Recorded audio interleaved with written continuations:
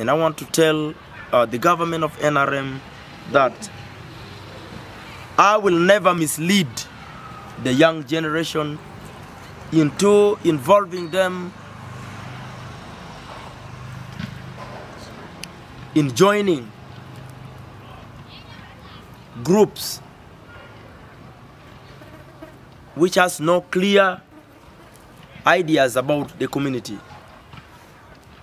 I mean to say, I left people power so that I can work together with the government to see that the peace that we are enjoying today, the freedom that we have today, we should not abuse it. I will not do anything that goes contrary to what we have at hand, as in peace, security, and freedom.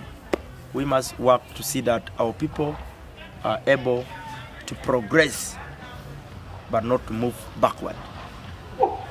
I thank you.